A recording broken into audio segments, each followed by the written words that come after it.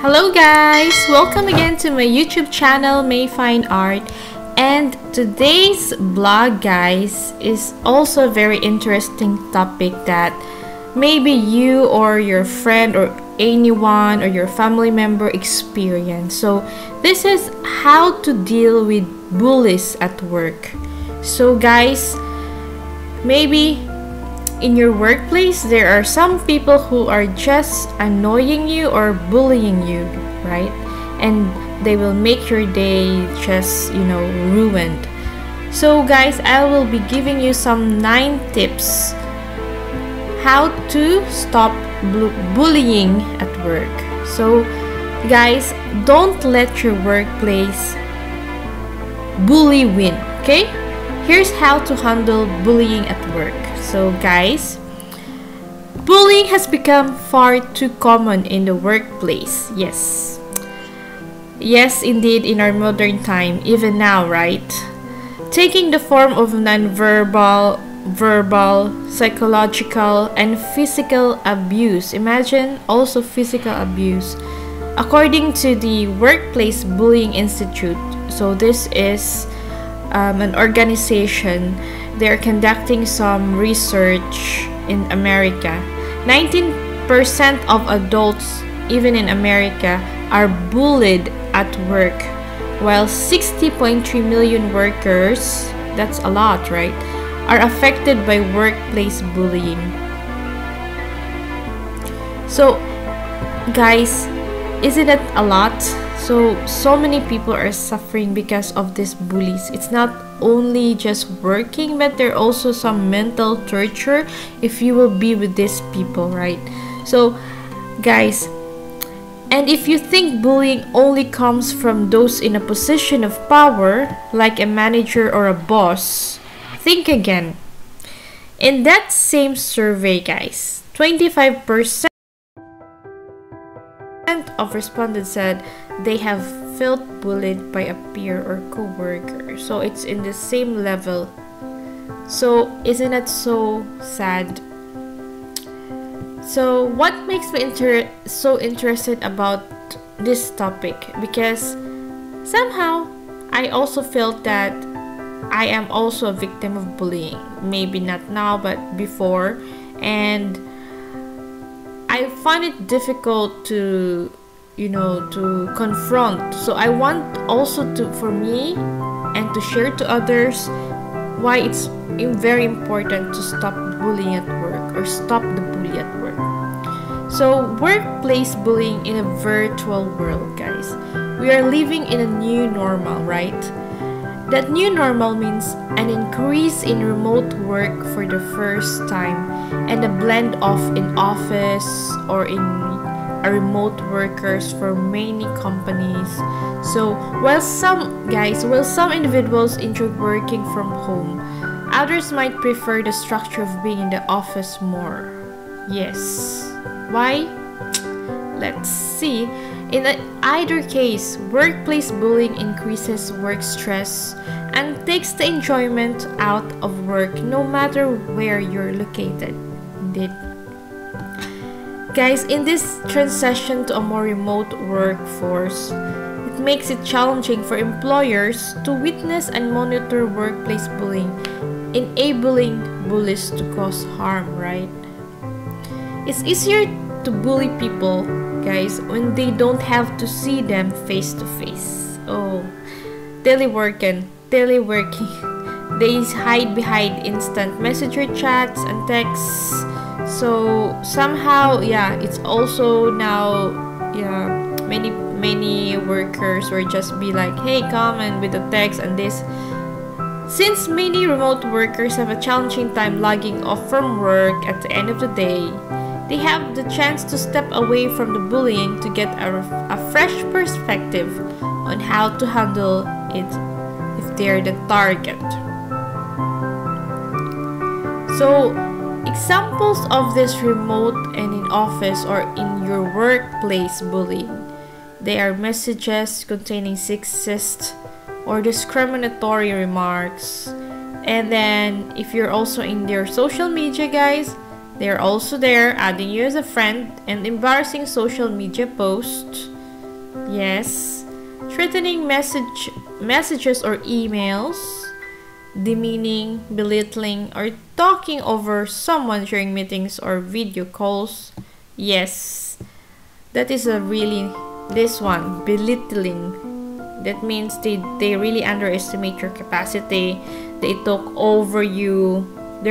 I think there's these people, they're just so annoying. I have an experience, and I really said, can you please give me 5 minutes to finish all what I'm saying, okay? And then afterwards, it's all your floor. So sometimes it's good to put some confronting direct remarks for this kind of people. Micromanaging every detail of work on employed of the work which the employee does. So there are also people who like just to search for the fault that you did. Like out of 100 good things you did, she can really search for that one bad thing. It's not really work related, but that's her character, right? But this is not really pleasing, to the workplace. It creates a very negative, toxic workplace. So, and another thing, guys, spreading gossip or rumors about co-workers. Oh my gosh, that is a very bad, very, very, very, very bad. It seems they have the right to spread the gossip, and it will really ruin the character of the person. It's demoralizing. So it's better to avoid this type of people. Taking credit for someone else's work, yes. Withholding necessary resources for someone to get their job done. They will not help you, guys, or assist you because they are bully, yes. Yelling at the employee in front of the other employees, yes. Gaslighting and making an employee second guess themselves, yes. They will give you some, that you will doubt your capacity. That is very, very sad. So those are the characteristics or the things that bully do in the work floor. You need to see it from a distance and try to analyze the situation of your workplace. Workplace bullying can lead to health concerns and stress and low productivity at work. And that's just the tip of the iceberg, guys. Indeed. You have to experience that, oh my god, I don't want to go to the work again to see this person who's always bullying me. That is a problem. That is a very sad situation that you're in, right? With that said, it's important to take appropriate steps to handle bullying at work, to support your well-being. It's for your own mental, emotional, those are important aspects of yourself that you need to be normalized, right? These people are putting you down. So guys, here are some suggestions to consider if you find yourself bullied at work or witnessing a bully. Okay? So how to handle bullying at work? So guys, number 1, you need to research your company's policy. It is stated in the company's policy that bullying is not tolerated, guys, and gossiping is also not tolerated. And so the other criminal actions like stealing, using drugs during work, or drinking alcohol during work. So you need to be well prepared. You need to know these policies. If you're being bullied at work or know of someone who is, research your company's policies to determine the proper protocols to report such activity. Many organizations have a no-tolerance policy for such behavior, which includes reporting guidelines when being subject to or witnessing it. It is so important, guys, that you need to report it, and there should be someone who can witness that it happened. If your organization doesn't have a policy or the current policy needs updating to reflect remote work arrangements, speak to your manager or human resource department about putting a new company policy in place to protect employees from abuse. So you need to communicate from this situation to your head or to your personal human resource department. And second, guys, take a beat. If you feel you're being bullied at work, take a breather to size up the situation. From a calm and grounded perspective, you can determine the best way to deal with the situation. Tip: keep in mind that people make mistakes.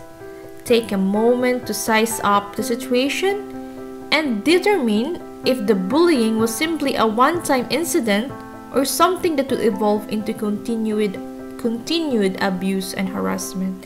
There is a difference when your workmate or your colleague will reprimand you, tell you this is wrong, or yeah, one time, two time.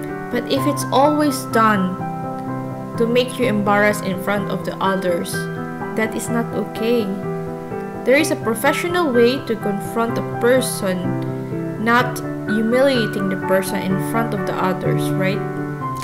So guys, number 3, take care of your well-being and mental health. Understandably, many individuals, guys, are afraid to speak when they are being bullied. Yes, that's true. They might be considered about what others will think, and if the bully is their boss or someone in a position of power, then one's livelihood is at stake. They're scared that they will lose their work. It's true. But however, bullying can have a negative impact on your overall well-being, both mentally and physically. Take care of yourself by pooling resources together to support you. A mental health professional or counselor is an excellent place to start to help you deal with the stress of bullying and come up with situations on how to handle it. So, in your workplace, the human resource department usually have this counseling personnel to help you out with the problem, and you can also have a health professional or counselor outside your work. But I tell you guys, it's also kind of expensive, right? For example, some people have burnout and they need a psychologist and something, but isn't it worth to pay all those money because you have some mental stress because of this person? I think not. I mean, you need to be mentally okay, but this person should change, or otherwise there will be a big problem, right? Number 4, talk to your higher-ups or your human resource. If you're not comfortable speaking to the individual who is bullying you directly, you might need to discuss it with your manager or human resources. Choose the course of action that feels best for you, for your situation. When addressing your concerns, guys, focus on negative impact on productivity, well-being, and morale while staying professional and calm. And number 5, don't take it personally. While this is easier said than done, do your best to not take bullying personally. Yes, remember, when someone is bullying you, it's more about them than it is about you. Often, a bully is acting from a place of insecurity, jealousy, and/or from a need to control. In fact, the targets of bullies are often high performers that do well at work. Practice having healthy emotional boundaries that keep you from reacting or feeling bad about yourself when workplace bullying occurs. And number 6, address the issue directly and rise above. This won't always be possible or comfortable, but it is often best to speak up and stand your ground when communicating with a bully. At the same time, you want to be professional and take the high road. Take the higher ground and try to respond in a rational and professional manner. There's no point in trying to beat a bully at your own game, as it will only add fuel to fire. Instead, address the conflict head-on by letting them know in a non-accusatory tone how their actions are making you feel. So guys, here are the suggestions or the phrases suggesting how to deal with a work bully or someone who's not treating you appropriately. So you can say, please don't talk to me that way. Number 1. Number 2, let's try to get this conversation to a place where it can be productive. Number 3, let's take a break and come back to this later. And number 7 tip, guys, leave if it's not worth it. Your well-being and mental health are most important, and without it, you're no good to anyone. If you have done all you can to eliminate the bullying, but it's still occurring, then it might be the time to explore other options and leave the organization. Yes, it might feel sad that, you need to leave your work. It might feel like the bully won if this is the avenue you choose, but when you take care of yourself and leave a bad situation, you're the winner. Also, you want to know you're working for an organization that takes care of its employees and puts a stop to abusive behavior when it occurs. And number 8, document all of it. This bit of advice on how to handle bullying in the workplace is extremely important to remember. Always document everything related to your interactions with the bully. This not only provides a timeline of events, but it also helps you recall information more easily when needed. Save mail threads, take screenshots of text messages, and keep a log of the instances in which your colleague bullied you.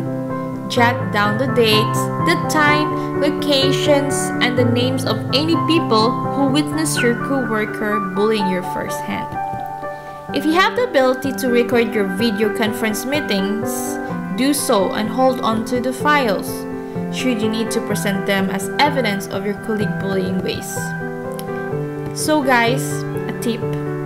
If a bully is attempting to make you look bad or imply you're not doing your job, you can ask for written confirmation and details that they will have to own up to when questioned.